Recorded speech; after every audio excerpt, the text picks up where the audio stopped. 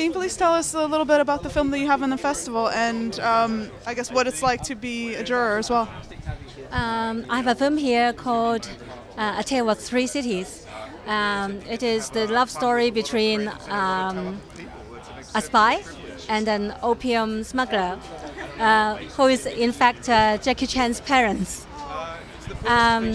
So it is a love story, but it is also a story of my parents' generation, which escaped from city to city in search of their loved ones and in search of a better home. As a juror, what category are you judging and trying to nominate to find the winner?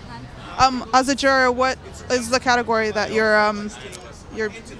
involved in? I'm involved in the best film, best film competition.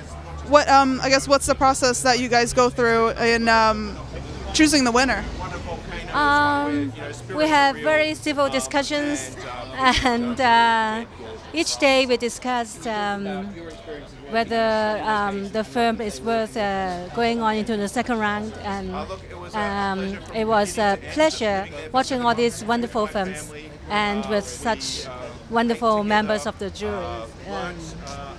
Is there any particular film or a favorite part of the film festival that you had this year? Actually, I haven't had the chance to see any other films other than the ones in the competition. But I think they have a very good choice, and I have a great time watching all those films. And I don't have to line up for the tickets.